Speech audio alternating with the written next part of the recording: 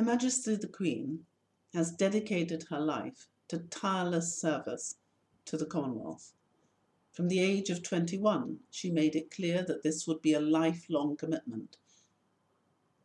And therefore, her address to the Commonwealth is a particularly poignant and important statement because it provides a steadying anchor in turbulent and troubling times, which unites us to stand together in solidarity and strength as one family under one identity, and encourages all of our 54 members to deliver a coordinated and articulated response to achieve one common goal of ending this pandemic. No one country can fight this pandemic alone. We can end it only if we work together with cross-border collaborations, because the health of each one of us now relies on the health of all of us. COVID-19 is spreading rapidly across the Commonwealth at an alarming rate. So to survive this crisis and once again flourish, we must work together as a Commonwealth to deliver our common future. This means connecting, innovating, and transforming the way we do things and taking robust, multilateral action to overcome vulnerability and build resilience.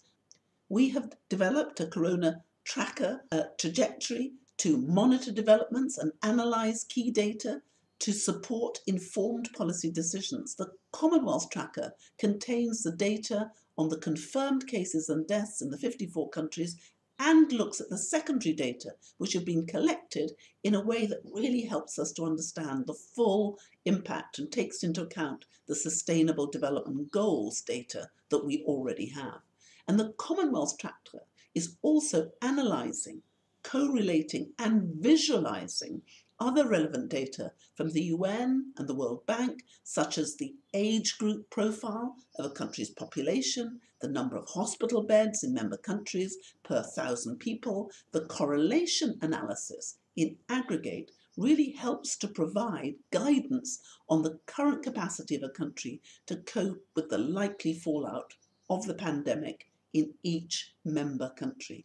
It's a dynamic tracker which not only measures the incident rate but accumulates figures on a daily basis and shows how the infection is spreading over time. Now, prior to the COVID-19 pandemic, the Secretariat developed strategies for pooled procurement of essential medicines and presented these proposals to Commonwealth Health Ministers in 2019. And we're going to use that platform to enhance our understanding. And the proposals are for this core price sharing and pool procurement platform are urgently being tailored to provide important information on essential health supplies, drugs, tests and equipment necessary to combat COVID-19 right across the Commonwealth as part of the Secretariat's response action to support our member states.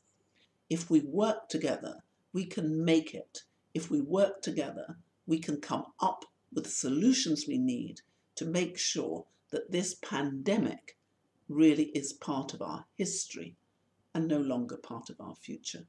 And I want to thank each and every one of those brave members of our emergency services, of our healthcare, who have not only given their time, their energy and their talent, but I particularly want us to remember all of those who have given their lives so that we can enjoy a future.